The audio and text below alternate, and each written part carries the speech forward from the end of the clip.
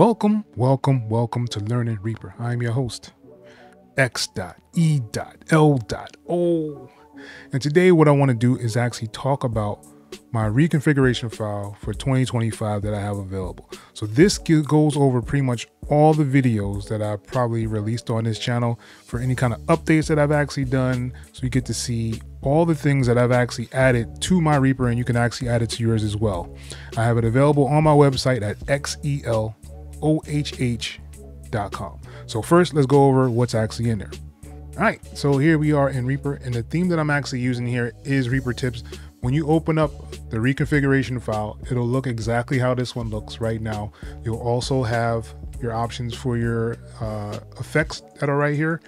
It will be a different compressor. It'll be a different reverb that'll work with Reaper. It'll also be a different delay and a different chorus, all set up with Reaper stock plugins, because I'm not sure if anybody has these that are currently here. I also included a drop down here, this little button here on the transport. If you click on it, it'll actually add a new track. The one inside of the configuration manager is a free synth VST. It's a JS plugin that you can actually use inside of Reaper. So it'll be some sounds in there that you can use automatically, just like this, and you can change this whenever you want to a different sound, right? So usually the path begins with Reaper. So I've also done a whole bunch of different videos of different things, and the first one I should talk about would be the Reaper 7 video. So if you go to Reaper 7, that video kind of going over some of the things that's new inside of Reaper 7. This RIA pack is for Reaper 7, seeing that it isn't for 2025. So Reaper 7 is the one you would need in order to actually get this reconfiguration file to work with your Reaper, right? So just get the latest version. There's nothing really that much different from the 7 to right now. So it'll definitely work for you that way, right? The first thing that you always need to learn in Reaper is how to do SWS and RIA pack inside of Reaper, and they made it a lot easier. So now all you have to do is download the RIA pack, and you'll also get the SWS. So basically you're just going to drag that DDL file of the RIA pack into your users folder inside of Reaper, and then you'll be able to actually use that. The next video I had was fix the zoom and scroll inside of Reaper so that your mouse wheel works like a lot of other DAWs, where if you hold down Alt inside of the piano roll or inside of your track view, it'll actually zoom in and out, or scroll, I should say, left to right, that way. So the screen will zoom left to right. I guess that's how you would say it. Instead of it going like up and down like it was doing before when you first get Reaper. So that is actually in this RIA pack as well. Of course, there are themes, and the theme I'm using right now is Reaper Tips. So when you open up, you'll see this same Reaper Tips theme inside of yours, which is pretty cool if you ask me. I have my performance view right over here on this right hand side as well. My mixer's down here, and I also have my browser on the left hand side with the sampler kind of down here, and a couple other effects and things down here that I've actually used throughout my time here at Reaper. Basically, I have a lot of MPL scripts. There's some really good ones. So the RS5K manager is one of the really good ones that is actually out there. So if you hit on like this little drum right down here at the bottom of the mixer, it'll pull up. This is the RS5K manager. He's actually changed a little bit of the layout. So if you want to actually bring it down, you can bring it into your docking station, put it in the middle, and boom, you have it now in your docking station. So really easy, simple to kind of use. I do have a video showing you. I need to update the video because he's added a couple of things in here that are really cool. I need to show you guys exactly what that is. So I have a couple of things down here in this toolbar that are pretty cool. So this first one down here with the little piano, if you click on that, that'll bring up the MX tuner. And I also have a video on how the MX tuner works. So if you do want to check that out, there's a video for that. So if you click it again, it'll go away. If you have this one here, the one next with the squiggly line is the MK slicer. I have a video on the MK slicer as well. So if you do want to learn how to use the MK slicer, I have a video on that as well. The only one I don't have a video on is this next one. This one is an effects one. All right, and this is the MK shaper and stutter. I haven't actually done a video on this, but it basically gives you an option to do like stutter effects on your tracks and manipulates it that way. I do need to do a video on it, but I haven't done it yet, but it is available inside of this reconfiguration file as well. All right, and this next one is for RS5K manager. So let's bring one up. All right, so I have a 808 here. So what this does is this allows you to go through the sounds instead of it bringing it down here inside of the editor. You can actually see it inside the RS5K being changed as well. So all the changes you can see are just done inside there. If this is not on and you click the next thing, it'll go down here to the bottom. So that's what that actually does. I thought that was pretty cool. So the next one over it should be a reverse for this RS5K. All right, so when you hit on this, it should reverse the sample. As you can see, it reverses that sample inside of the RS5K.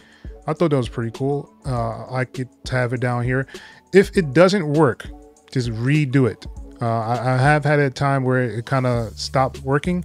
So you just go into edit here and you click on the reverse this script and you right click, right? And you hit change action and just look for the same exact action. It's just like the script got updated and it didn't go through. So just do that and you'll be able to apply and you should be able to do it, right? Performance. So this is my performance over here. So this button is the performance. So if I click it, it'll take it away. If I want to add it back, right? And this button here is to clear the retroactive. So let's say we did something in this Keyzone Classic. Let's add a piano. So I've had several ways to actually add a MIDI. So you can double click in here and it'll add a MIDI, right? You can hit H on your keyboard and that'll create a MIDI. And I have also an insert MIDI up here as well. So many ways I've had to set up adding your MIDI in here. I think that was a really good thing for me because it just worked better. And if you hit R on your keyboard, it'll give you an option to record. I took away the control in R that it had before. So I just hit R on my keyboard and it'll actually start recording. So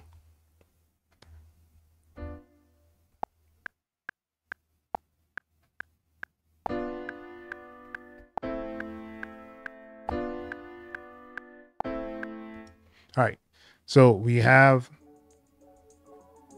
a piano in here, but we didn't want to do that, right? So I'm gonna hit escape to get off the loop. I'm gonna delete this MIDI, right? And I'm gonna hit on clear anything that's being played. So let's play something, right? And see if it records. So I'm gonna go and play something.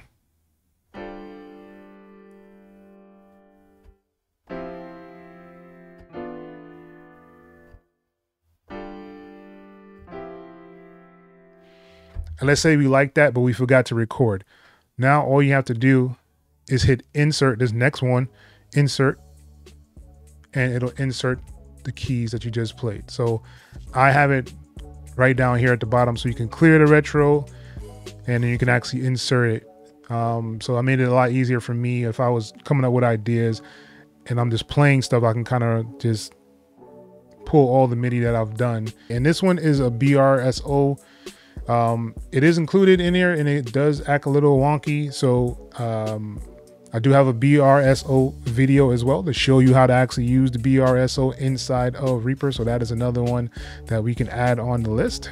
And yeah, and most of the other things that I've added in here are inside the piano roll. So if I double click, here is the piano roll itself. All right, so we have the pianos in here. If we wanted to do, let's say we want to do some chops on this section here, right? I'm highlight all of them and I'm gonna hold down Control and Shift, and you see this little paintbrush that comes up. Now I can chop them by using my mouse wheel by holding down Control, Shift, and the mouse wheel. I also have a video showing you how to actually do this as well. Right. And as you can see up here, there's a couple of different things. I've added this option to flip all the tracks really easy, so I can just flip all of them if I have them highlighted. So you hit on this and it'll flip or reverse the order. Pretty cool. If you want to split the notes by the grid, whatever the grid is set to, it'll split. So if I hit split notes, it'll split by the grid. As you can see, all of them are split. And this is an option to do some other MIDI. This gives you an option to do random MIDIs. So you can do like the step sequencer and kind of add your own little flavor in here if you want to. So this is another way to create a sound from scratch if you wanted to. And this is for our arpeggiating. So if I wanted to, I can click on this, and I have a video on this as well, showing you the scripts for that. And let's say we wanted to do an ARP. As you can see, it's doing its own ARP thing and setting that up down here. Really, really simple, really easy to kind of do. And I have a video showing you guys how to actually use that as well. And this is for velocity, to randomize the velocity. It'll bring up this randomizer so I can randomize the velocity. As you can see, the velocity is moving. Yeah, so I have a video on that as well. And then down here, I have this, the Rhea inspiration.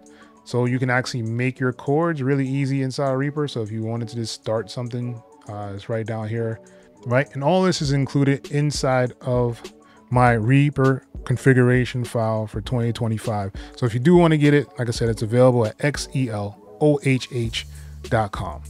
Hope to see you there. I'm going to be doing a couple more videos on Reaper and showing you a couple of other things that I've added in here. I haven't even showed you like the other things. Like this right here is like a step sequencer. So if I click on this, this will open up the like FL Studio type of sequencer. It's called M sequencer or mix sequencer. I did a video showing you that this is not FL Studio. So this is where this actually comes from. Really, really cool option to have inside of Reaper if you want to have a step sequencer.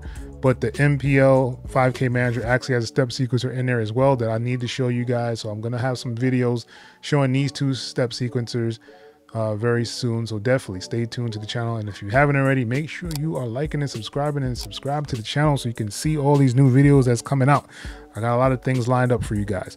But yeah, with that being said, that's pretty much the end of this video. I want to thank you guys for watching, learning Reaper.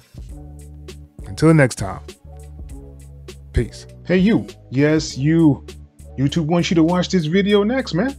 Go ahead and click it. I'll wait. Nah, I'm just playing. I'm not gonna keep waiting here. All right, I will see you in the next video though. Peace.